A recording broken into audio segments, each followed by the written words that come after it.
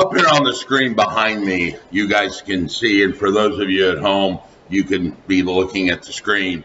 I want to go back and pick up something and expand upon it a little more in depth, just so we understand that we actually have some duties to third-party people. All right? They are called non-fiduciary duties. These non-fiduciary duties are duties that are in addition to what we already have called fiduciary obligations under the law of agency. All right? Now, they are not specifically unique to just agents like us. You can have non-fiduciary employee obligations to their company, but they still fall under the same kind of obligation. So let me explain, and you'll get what I'm saying here. A non-fiduciary duty, meaning you owe this to everybody, not just your fiduciary obligations like your client. So you would owe non-fiduciary obligations to someone with whom you have no agency, i.e. customer. So what I'm talking about basically is these are the obligations you owe to customers. They are called non-fiduciary. I don't have a fiduciary relationship with them, but I still have the duty of skill and care. I still can't be a shitty agent, even to a customer. I've got to be honest and fair. I've got to be forthright. I have the duty of information or cooperation. I have to give actual information to a customer if it is relevant to the transaction. All right? I can't lie to them. And the example that I give, and I have used for years, is when someone calls the brokerage and you pick up the phone and they go, hey, I saw the sign in the house at 12 Smith Street. Is it for sale? We have, even though there's no fiduciary obligation between us and that person on the phone, you still have non-fiduciary obligations. You still have the duty of skill and care. You still have the duty of cooperation and information. You could say, yes, that property is for sale. That's customer level service. Is it a 4-bedroom? No, it's 3-bedroom. That's customer level service. Now, if they start asking questions like, can that property be bought for less than that because I think that's overpriced, now is when you do not want to say anything else, because you're going to cross that line into giving them insight and advice, and that is going to create implied agency. That's not what we're talking about this minute. We're on these non-fiduciary. So you still have those obligations to be honest, exercise reasonable skill and care, don't be sloppy, the duty to give information. All right? So we have our code of ethics, which still says that we have to act with honest integrity, fair business dealings, skill and care, proper disclosure of known facts. You cannot and could be liable for fraud, negligent misrepresentation, or knowingly conducting yourself in a business manner that is adverse to the code of ethics. Okay? So, avoiding misrepresentations during the disclosure period. Misrepresentation is a false statement or a non-disclosure. Understand what I just said. You can lie, and that's wrong. But there is this thing called lying by omission. Lying by omission, and that's what we're talking about. The non-disclosure of a material fact with the intention of misleading a buyer is lying by omission. That is actually misrepresentation and could be fraud. So when someone says, is there a hole in the roof? And you say no, and you know there is, that would be construed as fraud because you flat out lied. If somebody says, well, I know that the roof's cracked. I'm sorry, the roof's cracked. I know the foundation's cracked. And you go, yes, that's correct. And they say, is there anything else I should know? And you say, no. That is lying by omission. You failed to disclose a piece of information that should have been. That is lying by omission. That could also be fraud. So there are three types of misrepresentation. The one we just talked about, where it's out and out intentionally fraudulent. You misrepresent or intentionally mislead the party to induce them to enter into a contract. Now, when that happens, there are 9 elements that must occur. So for you to be accused of fraud, there has to actually be said that there was a representation that was made by you, whether it's positive or negative. What I mean by that is whether you flat out lied or you lied by omission. They have to determine that that representation that you made was false and that it was material to this deal. That would be important, obviously. That you made this representation knowing it was false, or in fact did not know it to be true. Once again, this is the inverse or the negative of that.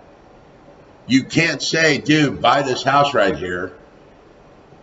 Walmart's going to move in over there and make this commercial property worth more. You don't know that to be true. That could be intentional or fraud. The purchaser didn't know it to be true, and the purchaser relied upon you and your truth and your obligation and your duty to care and obedience, that non-fiduciary. So they relied upon you, and that person actually got harmed. All right? So that is the most grievous error. It is called fraudulent misrepresentation or just fraud. Now, there's another one called negligent misrepresentation, in which you fail to exercise reasonable skill and care to ascertain the truth about a material defect or some piece of information that was germane to the deal. What did you just say? Okay, here's what I just said. You failed to check the zoning on a piece of property that your buyer was looking at to verify that it actually could do what your buyer wanted to do. Your buyer has engaged you to find some land to build a self-storage unit. You bring him a piece of land. Hey, it's 2 acres, dude. This is a good price. Make an offer, yada, yada, yada. But you failed to check the zoning to make sure it could actually have storages on it. That would be negligent misrepresentation. You failed to use reasonable skill and care to ascertain the truth. You did not protect your client from getting harmed. There is a seller's disclosure form we use. It is a legal document in almost every state that the seller gives some form of information that is to the potential buyer. This document is known as the property disclosure. It's important for a couple different reasons for both buying a home and selling a home, but it provides a clear picture of the home and its history. Plus, it allows buyers to make a more educated decision about their offer that they want to give to the seller. It is a very important document, and specifically in the state of Indiana, now their purchase agreement says that if something is disclosed on the seller's disclosure, it cannot be the basis for a termination of a purchase agreement at a later date. Texas has the same rule, and so does Colorado. Those I know of. So now it's very incumbent upon your sellers to fill this out. This was placed in the purchase agreement specifically to try and help guide a seller to be honest. Because let's look at it this way. Let's say the seller wants to lie and go, hey, don't tell anybody about the hole in the roof, so they don't put it in the seller's disclosure. The buyer finds out through an inspection and the deal goes south, and now everybody's out time and money. Whereas if the seller discloses this on the seller's disclosure, the buyer can no longer, in theory, use that as an excuse to get out. Dude, there's a hole in the roof. Man, I told you there was a hole in the roof before you made the offer. You should have made the offer subject to the hole in the roof. All right? So sellers' disclosures are very important in the state of Texas, state of Colorado, state of Indiana has that poison pill in the purchase agreement. I'm sure there's other states that do that as well. Now, the National Association of Realtors has determined this thing that is called a stigmatized property. A stigmatized property is a property that has been psychologically impacted by an event that occurred or suspected to have occurred on the property. And it's very important that we understand that there are 5 kinds of stigmatized properties. There's this thing called a murder stigma. If there's someone that has been murdered or if someone that commits suicide in the house. There is criminal stigma. If the house was used as a location for the commission of a crime. There is a controlled substance stigma if the house was used in the manufacture of an illegal controlled substance. There's gang if the house was a location or the gang participated in gang-related activities. There's what they call a police action stigma. If there's a discharge of a policeman's weapon in the line of duty. And then the last one that I just mentioned kind of a minute ago was the reputation of a stigma. Like haunted houses. Is a house haunted? There are going to be people that are going to tell you absolutely, emphatically, without a doubt, no such thing. And there are going to be people that are emphatically will tell you there are. However, the reputation of a house being haunted could also be a stigma. I was in New Orleans in the French Quarter, New Orleans. Down in the French Quarter, I saw a house for sale, and the writer on the for sale sign actually said, not haunted. Cool. Not haunted. Now, here's the kicker about those disclosures, or those stigmatized properties.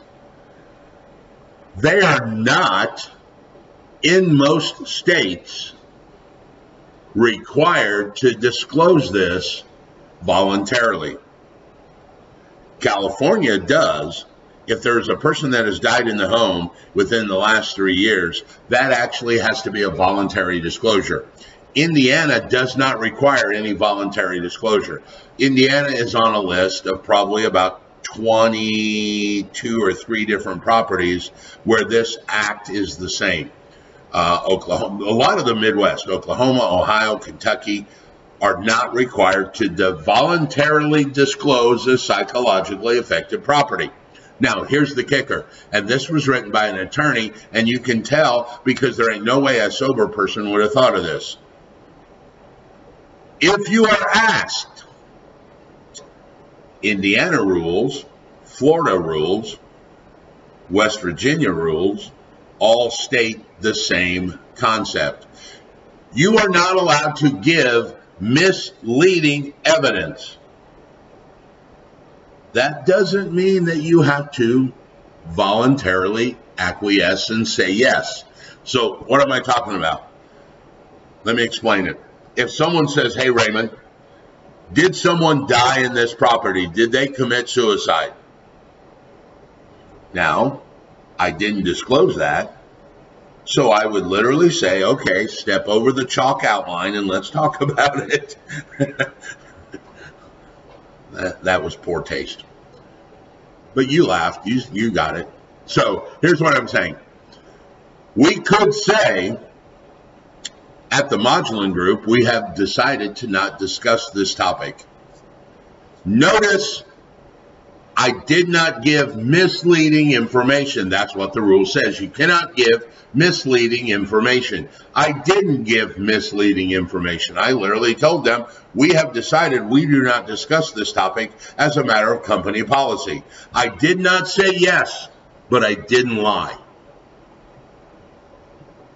Now, if that agent, other side, says, look, we want to hear this answer, yes or no, or we're not writing an offer, my client could still say, don't disclose. Okay, we have decided that we don't talk about this. You want to go look for it, you can go look for it. We are not going to confirm what you think you know. We are just allowed to not give misleading information.